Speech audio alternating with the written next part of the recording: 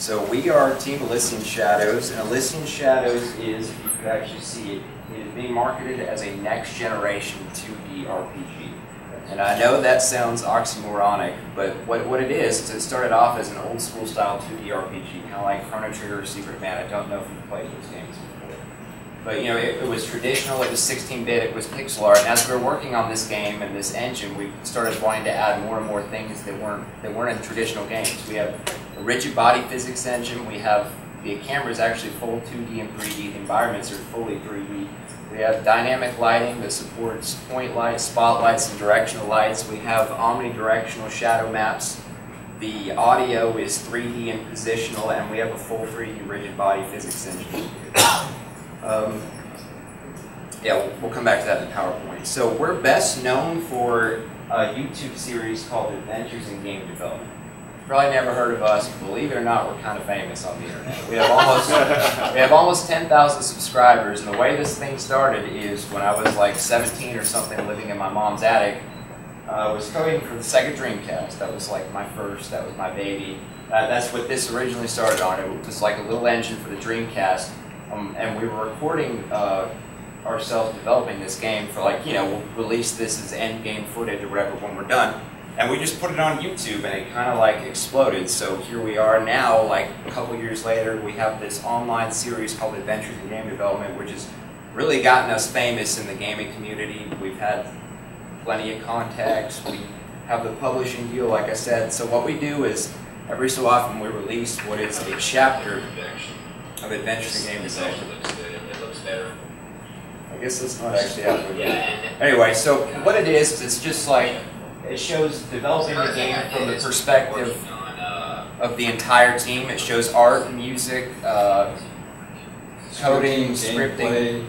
And it doesn't hide anything either, because like while we're doing this, you'll see the engine crash out or something screw up, and it's real time we're just like, oh. Lot of cussing, a lot of late nights, a lot of substance abuse. So here's dynamic lighting, for example, that I'm showing off, like the point lights.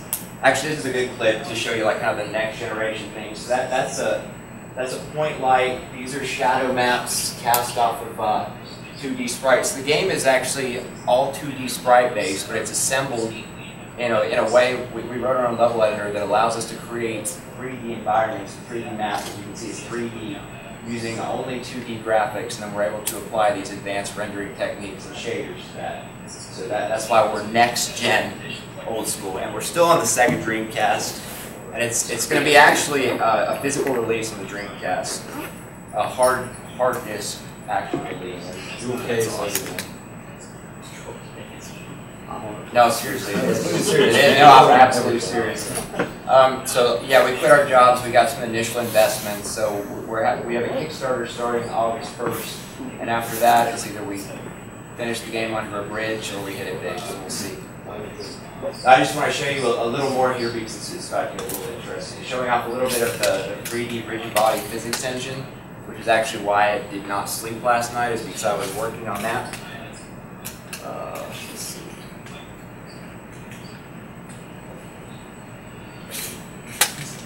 And of course, I passed it.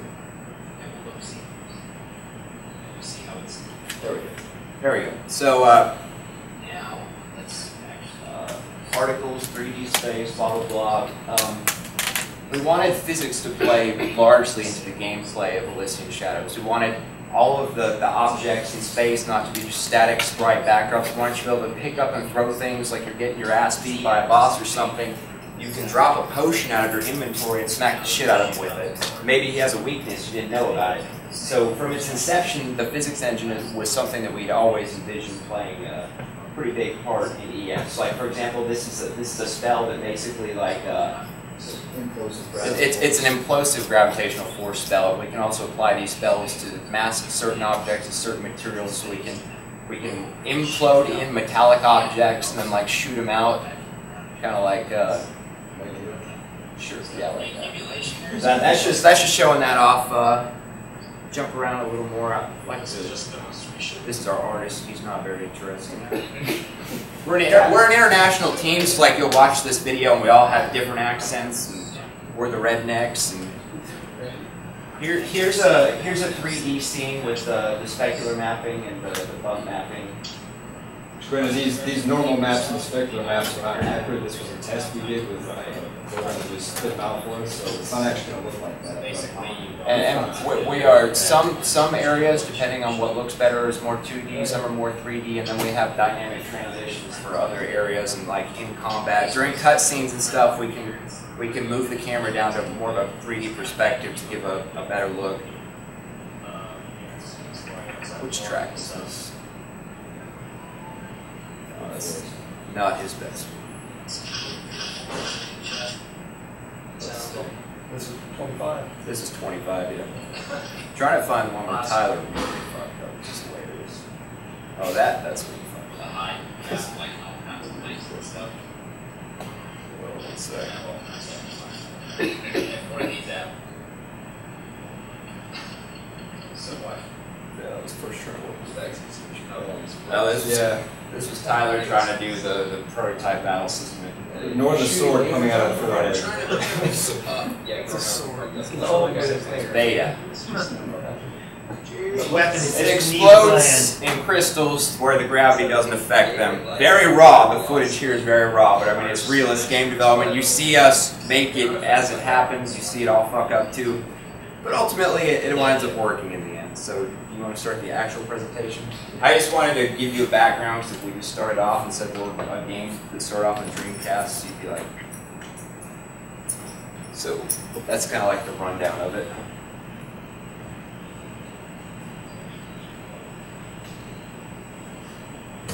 Just YouTube adventures in game development. It's more than the other one.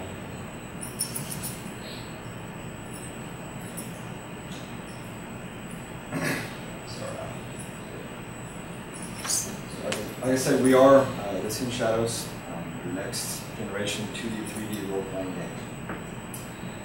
So what is Elysian Shadows? Like Falco was saying, it did start off as a Dreamcast title. Obviously we supported Windows, that's what we were actually developing on. But it's really grown from there. We actually got Eddie Ringle, our Android guy. He got us running on the OUYA. So right now we're Windows, Linux, OS X, OUYA, Android, iPhone, Sega Dreamcast with plans for more.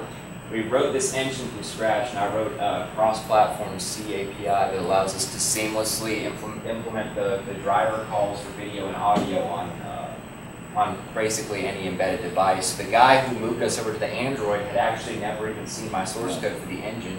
He was doing this in parallel while I was working on gameplay stuff. So like this is kind of cool, and like people who watch our videos are really interested in this library. And the thing is that like they can go off and implement it on the Wii or something, or the Wii U. They've never seen my code. I can link against their version. They can take my Dreamcast build, you know. So it's kind of communistic, in that like we help each other out, except for it doesn't start like communism. So it's not communistic at all. Carry on. We always get asked this question in podcasts: how long have we been doing this? Like Falco mentioned, this kind of started. Not a fair question. We met in middle school. We've been really good friends since then. So if you go back and look at the very first game development video, it was released over 7 years ago. We obviously haven't been programming like this for 7 years. Really, it's been about 4 years that since chapter 21. Right? We really hit the ground running. We got really serious. We decided we were either going to have to commit to make this actually a thing, or we just going to let it drop off. And now we quit our job, so. Yes, now we quit our job, we're committing. So yeah, in addition to the game though, we developed this multi-platform framework called the Gyro, which is like it's a multimedia abstraction layer for whatever console or platform you want to release it on. We built our engine from scratch, and then we built a level editor / toolkit that integrates with this engine and even allows you to play your levels on the Dreamcast or OUYA or whatever and invoke them separately to help develop the game. So I guess one of the questions that we need to address is, where's the rest of our team? Not here. I'm not doing art or anything like that. Falco and I are the only ones here in Alabama. Actually, besides Eddie, the only ones in the United States. Patrick Wallach found us 2 years ago. He actually joined the team as a concept artist. Really, really amazing at it. He had never done pixel art ever. Everything you just saw was pixel art. He's learned that since he's been with us. So we consider him a lead artist. Kind of underneath of him is Andrew here. He found us more recently. He's actually from St. Petersburg, Russia. He's a very classically trained artist. He actually did a painting for our Kickstarter that we're going to give away. But he started doing pixel art for us. He's very, very good. Daniel Tyndall is one of the guys that's going to be coming and joining us for July. He came in as a web designer originally. He did a whole brand new website. It's amazing. But once the website was done, you know, what was he going to really work on? So he's done a ton of PR. He updates the front page of the website every day with our interviews and stuff like that, and he started doing web design. Connor Linning is the actual rock star. He has a really big background in like actually playing in bands, heavy metal producing. He's got a whole sound studio in his basement.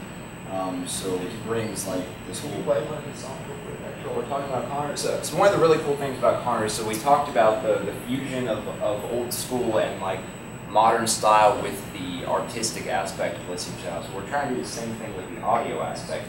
So this guy has a very rock background, very modern music. He produces like electronica, metal bands, stuff like that. So what we've done is we've sampled taken samples from platforms like the Super Nintendo and the Genesis, like old school 16-bit style melodies, and we've also fused that with modern instruments, rock influences, choirs, orchestras, and it's really cool. I mean, just like the graphics, it's nostalgic and familiar, but it's also really new sounding. And that's kind of what we're trying to go with for it. Maybe we can play a song for you here. Which one is it? Maybe I'll play it. I don't know if it's in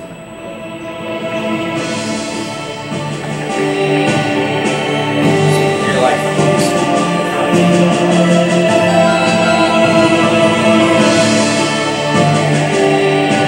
and we also have this guy. When he joined the team, he wrote like a book about the audio engine that's been developed. So the audio engine in ES has right now 3 tracks. 3 tracks simultaneously play. Every track for an overworld has 3 different levels of intensity. So when you start a combat, or when you enter like a forest or something, there might just be like light drums playing. But then when you aggro enemies, another, maybe like a banjo, but another instrument joins in, you know, and then it kicks up. It reacts to the environment and fades in and out dynamically for that according to the intensity of the combat. It's also fully positional. And when I say positional, I don't just mean in 2D. It's truly 3D because the world, the maps are in 3D. So if you're standing below some asshole on a bridge growling at you in 3D space, it truly is 3D. Entire audio. So that's Connor. That's a rock star. Yeah. And in case you're wondering, all these guys, this is one of the perks of being famous on YouTube, is that they found us through our Adventures in Game Development series, and they just believed in the crazy stuff that we like to do, and they decided to throw their hats in, and they've been working with us since the early years. So like Falco mentioned, we actually got 3 really big important pieces of software. We have our own custom engine that we wrote, a toolkit that we use to build our world, and then libgyro, that abstraction layer. So libgyro is a low-level C library and API. It has a lot of assembly for some platforms, just for low-level stuff. On platforms that support it, it's OpenGL based and GLSL for the dynamic lighting. On the Dreamcast, we had to roll our own video driver down to the metal. It's kind of hardcore. It's like my proudest achievement of life. Truly. ES Toolkit, or I'll go to ES Gamma next. ES Gamma is the engine. So libgyro is C. Our engine is C++, and it is completely platform agnostic because all platform-specific calls are made to libgyro, which then results in the true platform-dependent implementation. So ES Gamma is C++, C++11, and it's fully extensible through Lua for gameplay scripting and storyline, and that's where he comes in. He's the lead gameplay engineer. I just make the engine. That's C++, and then ES Toolkit, or ESTK, because it sounds trendier, is the toolkit we made because the way we're making worlds and the stuff that our engine does, traditional 2D level editor really doesn't give us the kind of control we need to be able to create things and elevate them in 3D and change the normal direction of a sprite to face like this and create normal maps and bump maps and stuff. So it shares a significant amount of code with ES Gamma, and like I said, it also supports, it has like a cute little drop-down menu we can show you in a minute where you can pick, like, run it on the Dreamcast, run it on Windows or whatever. So that's the software arsenal. I guess the next part, some people have been asking us about our, I guess, production deal that we worked out. How many of you are familiar with Pierce Solar, the Genesis thing? Really? Really? So, we have a cool story then. So the guys who made Pure Solar, like, we've been big fans of them. Like, dude freaking coded an awesome game for the Sega Genesis. And, I love the Sega Genesis. You know, and they made a physical release. So apparently, we've been mutual fans of one another. He's been watching Adventures in Game Development. That whole company, Watermelon's been watching Adventures in Game Development and following our progress for quite a while. I got an email one day asking if we would like to publish with them, since I don't know if you knew, but they just did a Kickstarter for the second Dreamcast for Pure Solar HD, and it was highly successful. So they've already invested a significant amount of money into the physical production and distribution of Dreamcast games now. So we're signing with them, you know, to create physical Dreamcast games now. And they've also offered to give us access to dev kits for whatever other platforms we would like to target in the future, but that's... The engine's platform independent. It runs on the freaking Dreamcast. It'd be a joke to put it on the 3DS, Xbox One, PS4, whatever. All that will come down to Kickstarter when they get stretch goals. So that's hopefully in the works. Guess I will show here. You got it. I don't know if we actually. You all need to show this because I had. We said the latest build at Gamma. I'll show you what I was up all night working on last night. It's a little sketchy.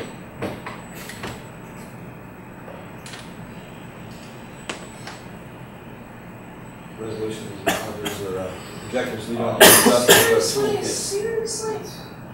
I promise the SDK looks better than that. So here's a lot of these are sandboxes, but here's a lot of our worlds.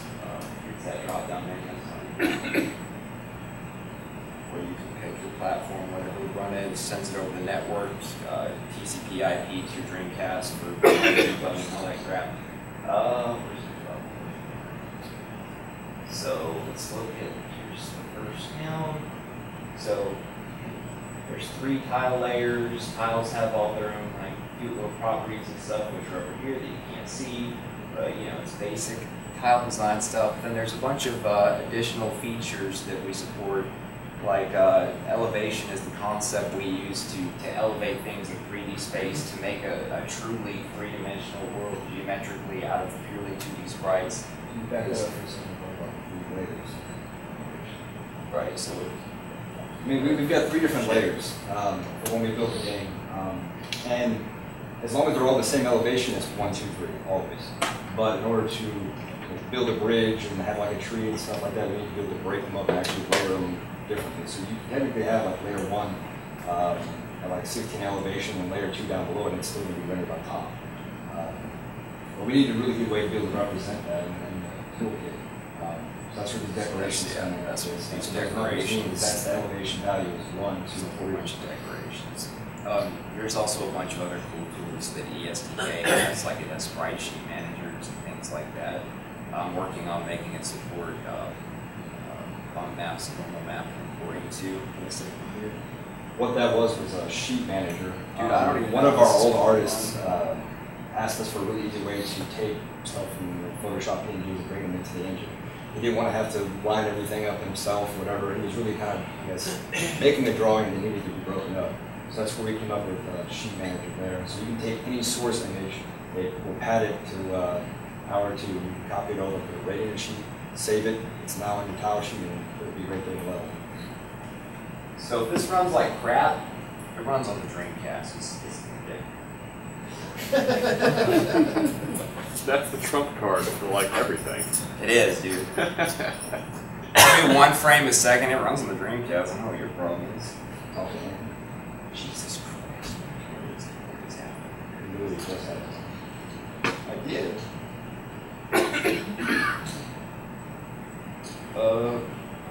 What is it trying to load? I see a Lewis script crash. That's fantastic. Oh yeah, I did. Is it because you're doing this on a Mac? Is that why it's messing up? I'm willing to agree with that. That's probably it. This is my shrine level where like people just don't mess with this level. We all have like our own sandbox level where it's like that level. Who knows? That's where like secret evil crap happens, and this is mine. That's kind of what I've been doing. So the thing that I've been doing is so we have like a Jesus Christ, a truly 3D world and all this stuff, and physics plays a big role in the game, but the physics engine itself is fundamentally 2D. The collision geometry itself is also 2D, and I'm trying to make it a full-fledged 3-dimensional physics engine using only 2D collision primitives, which is way cheaper to handle the 3Ds. There's no way we can do full 3D geometry. Okay, so what I was working on. It is the Marshall. Can't see my frame. It's my godwoods. Okay, so I can. What I was trying to do is I was working on some fancy effects. Like these are rigid bodies you can transfer. They all have like mass, moments of inertia, all that crap. Everything in the game is a simulated rigid body. And I was trying to make it where you can stand on them and like they resolve not only in 2-dimensional space but in 3-dimensional space. Oh yeah, so obviously like I said, it's a 3D game. Various perspectives to prove it. So let me go back to the perspective. Oh Jesus. What I was working on last night is destroying these things. So if you can see it, you can take these, shatter them on each other. And what's actually happening here is you're able to give all these different entities different durability factors, coefficients of restitution, all that crap, so you can make different things shatterable. And when they shatter, I'm dynamically at runtime chopping it up and recalculating for every particle what the resultant mass, moment of inertia, and all that crap is from its parent proportionally, and I'm recursively re-adding all that shit back into the physics engine, which is why I haven't slept. Well, it looks pretty good. It looks pretty good. And all of those little particles themselves are fully 3D simulated things as well. And one of the cool things is obviously there's no way in hell the Dreamcast can support all these particles. So what I was doing last night, or no, probably this morning, I don't remember, was when there's enough shit on screen, there's a magical number that's platform dependent where they just start fading out. Like on the PC, whatever, you can fill the whole screen, doesn't care. Like the Dreamcast, there will only be like a couple piles before the particles start fading out. So I think I might have some lights in this. Oh yeah. Yeah, you have a stone. Yep. Check it out. Here's my own narcissism here. I imported myself because it's my shrine. Don't fuck with my shrine. Sorry. Sure did. Right, here's some random dynamic lighting. These, oh, here's omnidirectional shadow mapping. Only this level's not very good. Carry on.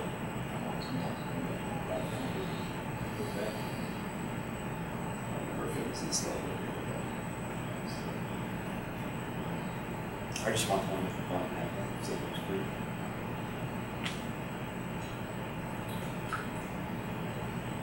Takes forever to compile to CMake. Are there any questions? any questions, I guess, about,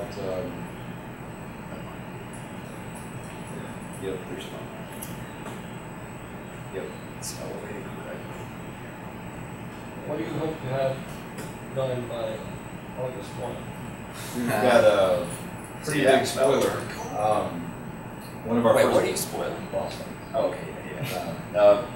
We've got, we wanted to have up to like the first that true boss of the game kind of done. I mean, all the areas aren't going to be 100% complete. I mean, obviously not all the quests and things like that are going to be in the game.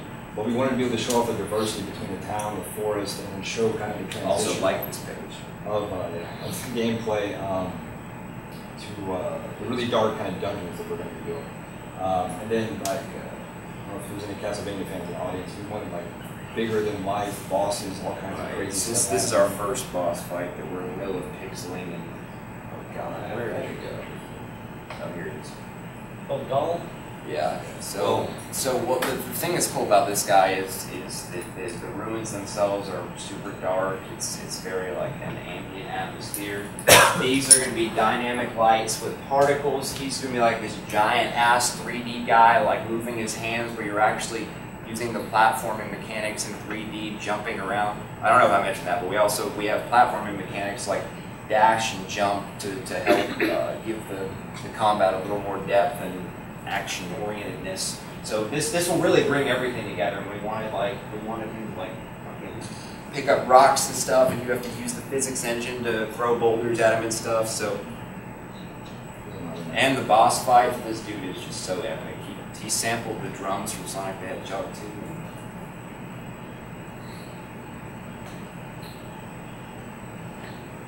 I was trying to find that other picture for you guys.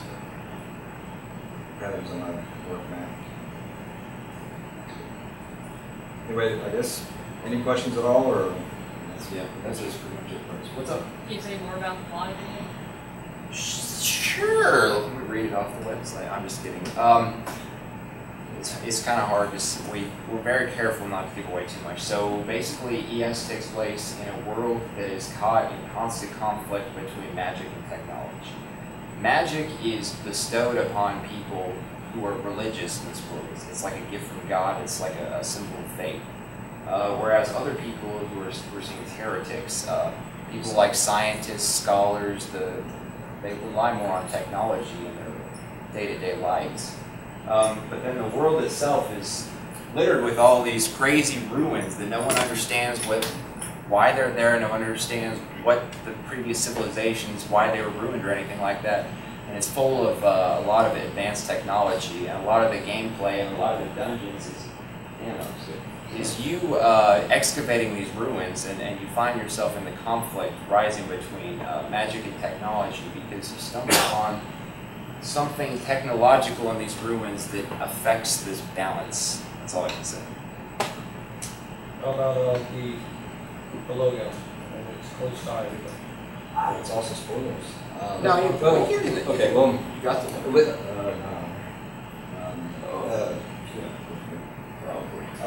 so Elysian Shadows occupies about the name origin too, and the logo you're talking about, the moon and everything.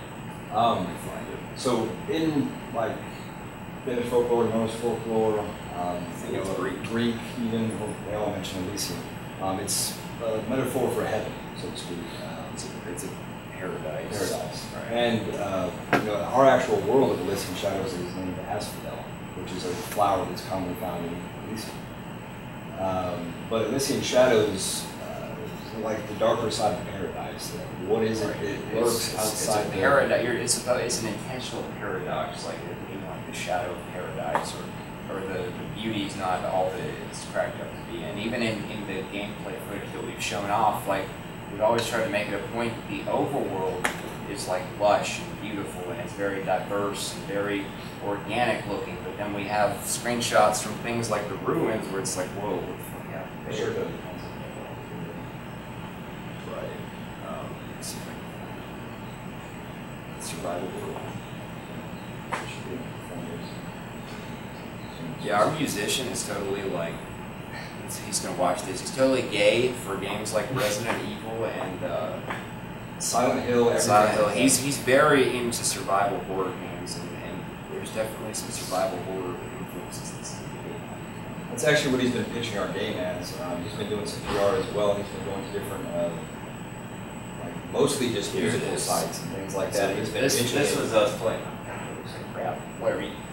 We have a dynamic light porch, and you can't really see, but there's a whole bunch of creepy ass people like surrounding you. So we're kind of playing around with some survival horror aspects of the ruins. Basically, the ruins not as pretty and calm as above ground. You almost got it. Check I'll find it better. See a little bit. You see the T? Over here it's a lot better.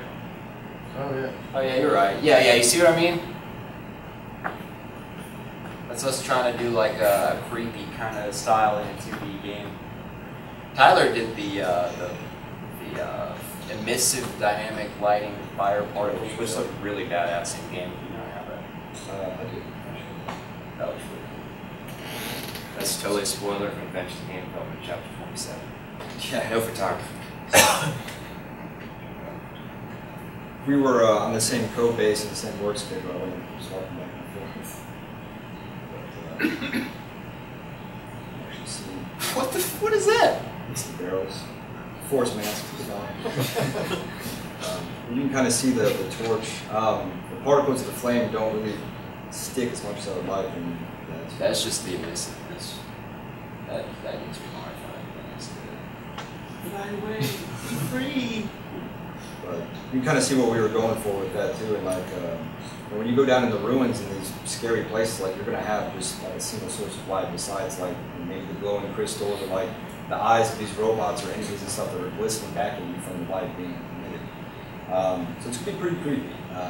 He even put together like that one horror demo level, but like the way that he made the soundtracks loop, they're never the same twice. They don't really overlap perfectly. So you have like this kind of chaotic dissonance the whole time. And it's freaky to listen to. So. Any other questions? So the Dreamcast release, you can have EMU support. Yes. Awesome. Oh, absolutely. And Wait, fishing rod. Dude, okay, so I grew up coding for the Dreamcast. I used to walk to, back when it was Rhino Games, to buy like all these crazy Dreamcast peripherals. So when I was a kid, I made this program where it would just hold the Dreamcast Maple bus, which is the controller bus, and you play with the controller and it would show you how it's reading input. So I was able to figure out how like the light gun, the fishing rod, the Dreamcast maracas, I know how to develop for all of them because I've seen how they take input. We want to have like mini games in the Dreamcast version where it's like, oh shit, better plug in my maracas or my light gun now.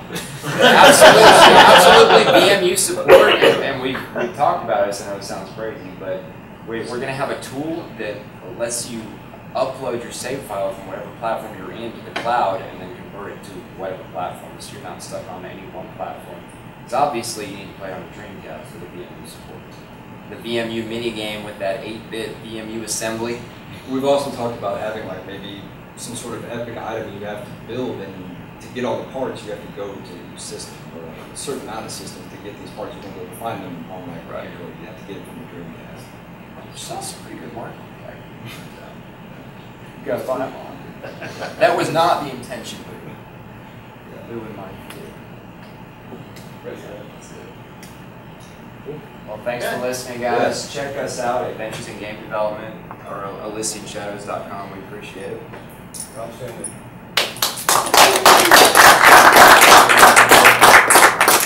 Well, that will go down the longest one we've ever done. 3 hours. Thanks everybody for coming. Thanks, man. Especially Fred's collector. Do what? He's a collector.